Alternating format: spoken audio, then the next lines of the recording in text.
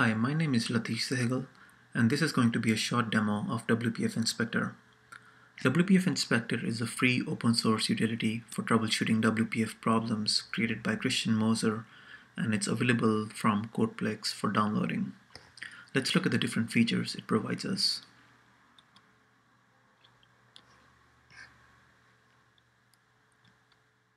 For my sample WPF application, I'm going to use GitHub for Windows. It's one of the better made WPF apps out there, in my opinion, and if you work with Git in any form, I highly recommend using this application on Windows. Once I launch WPF Inspector, I see a list of the running WPF applications here. I'm going to select GitHub for Windows and attach. Once the inspector launches, I can see the logical tree and the visual tree on the left hand side. The visual tree gives you much more detail, and you should be able to see all the elements that you declare in your XAML as well as elements from their templates. If you move to the logical tree, you'll find that this correlates much more directly to the elements you might have declared in your XAML.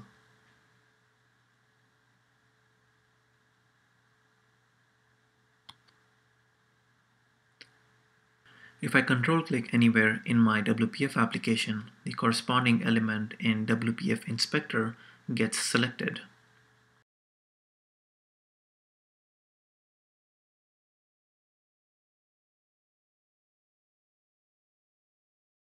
If I control shift click in my WPF application, then the corresponding element in the template in WPF Inspector gets selected.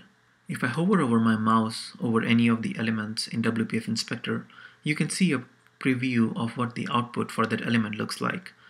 You'll also see a number on the right hand side of each element, and this denotes the number of descendants that element has. You can view and edit the properties for different elements in WPF Inspector. So on the right hand side, under the Properties tab, I can see the values of all the properties of this element.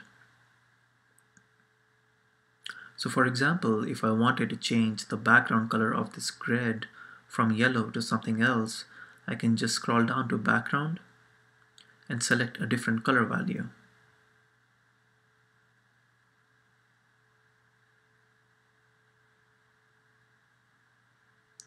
And you can see the results immediately.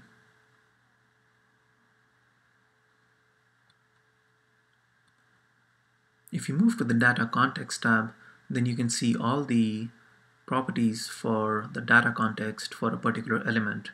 And this is very helpful in troubleshooting data binding problems.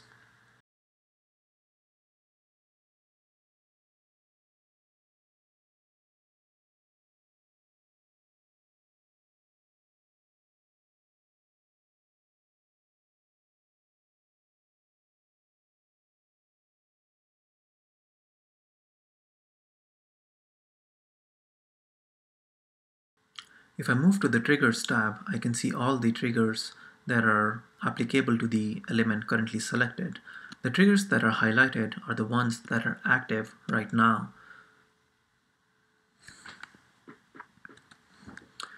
So for example, there is no text in this text box right now, and that's why the trigger corresponding to text length being 0 is active.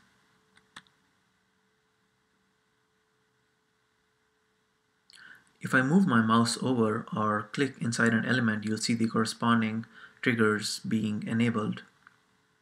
Also, if I type any text, you'll see the trigger for text length 0 become inactive. If you move to the Styles tab, you can see the inheritance of styles currently being applied to a WPF element.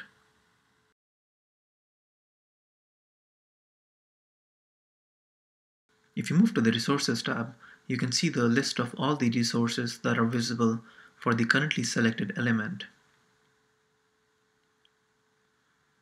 Also, under all of these tabs, you'll see a search box at the top, and you can filter the values shown by typing some text there. So for example, if I wanted to search for resources that had the word dark in them, then I just need to type it there. and the list should get filtered.